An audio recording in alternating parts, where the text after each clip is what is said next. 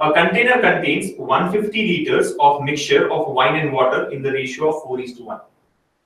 Then how much water must be added to this container so that the ratio of wine to water becomes 4:3? So basically he says that there is a container which contains a mixture of wine and water, right? Wine and water. There's a mixture of wine and water.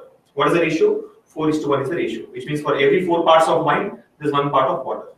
Okay, and the total quantity in this container is 150 liters. Right, total quantity is 150 liters. Now he says how much water must be added to this container. So to this container we are adding water, pure water. Right, you add pure water, only water. There is no wine.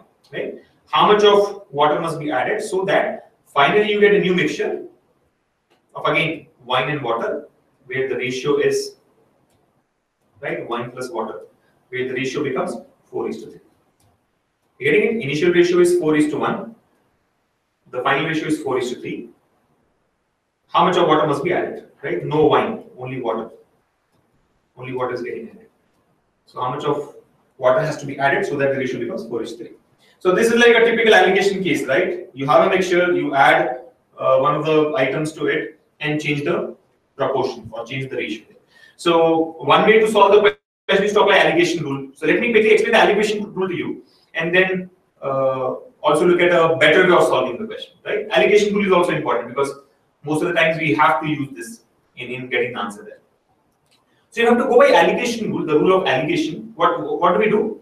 See, we alligation rule generally states that let's say that this is like type 1, this is type 2, and this is the mixture, right? So you write something about type 1, type 2, and mixture in this form. When you take the cross differences, you get the ratio of Q1 is to Q2, right? Like this is Q1 quantity and this is Q2. This is what? This is how the alligation rule is applied. Now, what can we take in place of T1, T2, and N? We can take the concentrations, either the concentrations of wine everywhere or the concentrations of water everywhere. Okay? Concentration of wine in T1, concentration of wine in T2, and concentration of wine in the mixture, or the concentration of water in T1, concentration of water in T2, and concentration of water in the mixture. When you take the cross differences, the ratio that we get is nothing but Q1 is to Q2. So let's go with the concentration of water. What do you think is the concentration of water in T1? See, water is only 1 part out of 5 parts. So we can say 1 out of 5. In T2, it's only water, pure water. So can you say the whole unit is water? 1 is water, 1 water and 0 wine. You're able to follow? The whole unit itself is water, right? Here, out of 1 unit, out of total 5 units, only 1 unit is water. So out of 5 parts, 1 part is water. Here, complete 1 out of 1 is water. And in the final mixture, how much is water? 3 out of 7. 3 parts of water out of total 7 parts of water. When you take the cross difference, you should get Q1 is to Q2. So try to do that. It will be like 1 minus 3 by 7. I know this is lengthy, but you got to know this process as well. I'll explain you a smarter method immediately after this, but let's understand this first. So we have got 1 minus 3 by 7 here, and this should be 3 by 7 minus 1 by 1. You just take the difference of the value, right? Difference of 1 and 3 by 7 here, difference of 1 by 5 and 3 by 7. So this is the ratio. Solve it now. So if you actually see, we already know that Q1 is 150 liters. So I can say 150 is to Q2 equals to 1 minus 3 by 7 is what? 4 by 7. 4 by 7 is to, what is the LCM here? 7 and 5, the LCM is 35. So this goes 5 times 15, this goes 7 times. So 15 minus 7 is 8, right? 35 is LCM, 5, 3 is 15 and 7. 15 minus 7 is 8. So that's the ratio basically. So this is like 1 times, 2 times, 1 times and 5 times. So finally what we get is 5 is to 2. The ratio becomes 5 is to 2. So 150 is to Q2 is equal to 5 is to 2. So what will be Q2 here? Q2 will be 150 into 2 by 5, which comes out to be 60 liters. 60 liters. So your answer has to be option B, right? Answer has to be option B. Here, 60 liters. So which means if I add 60 liters of water to this mixture, we will get the new mixture in which the ratio is 4:2. Right? I hope you understood how we have taken 1 by 5, 1 and 3 by 7. Right? 1 by 5 is the concentration of water. 1 part out of total 4 plus 1, 5 parts. Here it is 1 out of 1, 1 by 1 basically. And here it is 3 out of 7. Now, why did we take the concentration of water? What happens if you take the concentration of, let's say, wine? Nothing would change. Whether you take concentrations of water or concentrations of wine in these 3 places, the final answer would remain the same. It would remain 5, right? But let's say if you have to go by concentrations of wine, what will be the value? Instead of 1 by 5, you will take 4 by 5. Yes or no? 4 parts of wine out of total 5 parts. Here it is 0. There's no wine at all, right? So it should be 0. And here it is 4/7. Again, take the cross difference. Ratio would remain the same. 0 difference 4/7 is 4/7. See, that's what you have got here, right? 4/7. And 4/5 minus 4/7, when you do the calculation, you end up getting same, 8/35. 8/35. So 4/7 is to 8/35. Again, on further simplification, you get 5/2. So the point is, use one of the items. Either do it for wine or do it for water. Don't try to mix it. Like in one place you have taken concentration of wine, other place you take concentration of water, then you screw it up completely. So answer is 60 liters. But then, do we want to do all this in the exam? Well, not really. This doesn't look like the easiest way to solve it. Well, the method is important. Alligation method is important. The alligation rule is important because there are questions there you cannot. I would say solving it using alligation rule will make it very, very easy. But in this particular question, we don't really have to do this. So let me now explain the smarter way of solving the question. Right?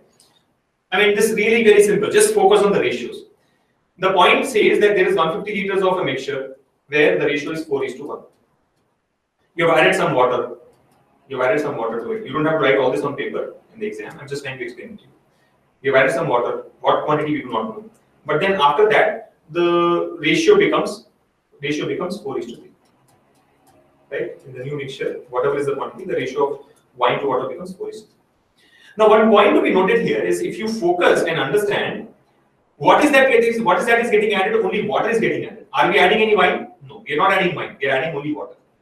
Which means whatever is the quantity of wine here should be the quantity of wine here. Since you are adding only water, since you are adding pure water to this, the quantity of wine initially should be equal to the quantity of wine finally, right? Initial quantity of wine should be equal to the final quantity of wine, right? Initial quantity of wine should be equal to the final quantity of wine. Interestingly, if you observe the ratios, in the initial case, wine were 4 parts. In the initial case, wine were 4 parts. In the final case also, the wine remains same 4 parts. Only the number of parts of water have increased. Right here, it is like 1 part of water. Now we have got 3 parts of water. So the simple logic that you need to apply here is, since the number of parts for wine are same, see, it need not be same always. It depends on the ratio. Like for example, although we are not adding any wine, the ratio may change. Ratio may become instead of 4:3, it may become 5:2. But in this particular case, if you see, the number of parts of wine initially were 4. Number of parts of wine, even after adding water, remains 4. So very clearly, water has increased by 2 parts. Water was only 1 part earlier. Now it has become 3 parts. So 2 more parts of water have been added. Now how do you find out what is this 2 parts? It's simple. Total quantity is 150 liters initially. That 150 liters has been divided in what ratio? 4:1 ratio. So basically total 5 parts, right? 4 parts and 1 part, total 5 parts. If 150 liters has to be divided into 5 parts, can I say 1 part is equal to 30 liters? 1 part is equal to 30 liters, yes or no? Total there are 5 parts. Each part will be equal to 30 liters. I know that water is equal to water added. The water that got added is equal to 2 parts. Like earlier it was 1 part, now it is 3 parts, 2 parts. If 1 part is 30 liters, 2 parts will be 60 liters. So that's your answer, option B. Again, let me repeat. When you solve it in the exam, you don't put anything on paper. You don't have to write these steps on paper. You can just look at the values and understand. Like here, we have got 150 liters of the quantity, 4:1. So very simple calculation that each part is equal to 30 liters. And when you look at 4:1 and 4:3, you realize that water has increased by 2 parts. If 1 part is 30 liters, 2 parts will be 60 liters. So I think in about 8 to 10 seconds, you'll be able to mark the answer to this question.